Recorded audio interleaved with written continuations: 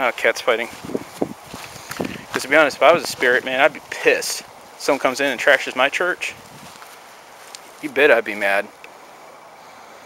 But you have good locals out here like that.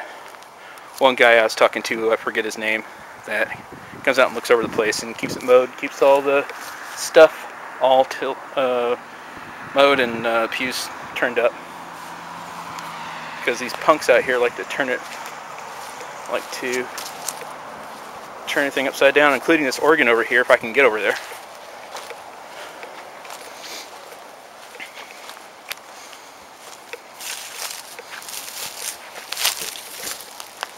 Grab my handy dandy K2.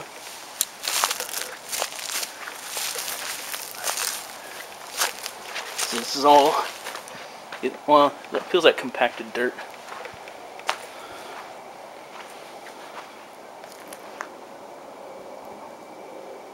I heard there's a ghost of a man or a girl out here.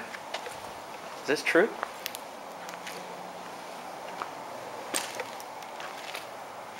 Note that there's a road behind here, so if you see some flash, some lights, that's probably someone's headlights.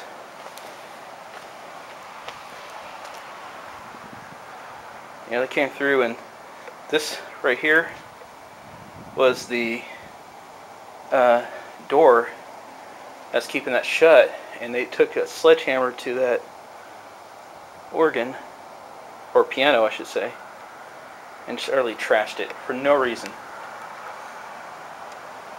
What justifies that? Answer, absolutely nothing. Just stupid people.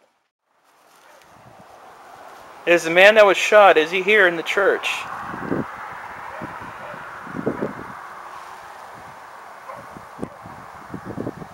Yes or no?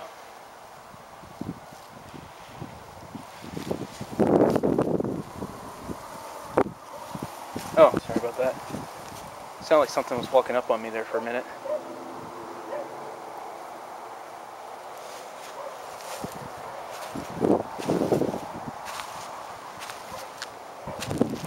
But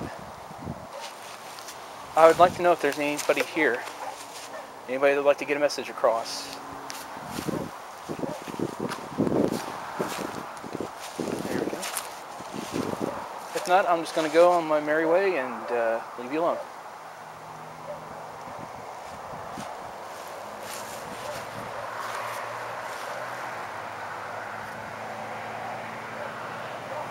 Yep.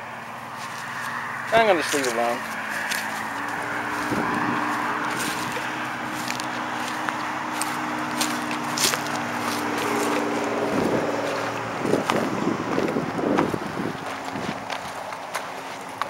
If there's any spirits here, I'd just like to say goodbye. And as per what I said before, when I said goodbye, you cannot follow me.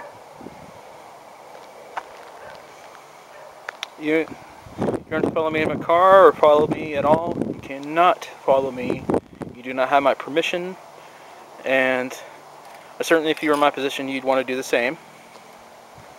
So I bid you good night and peace be with you.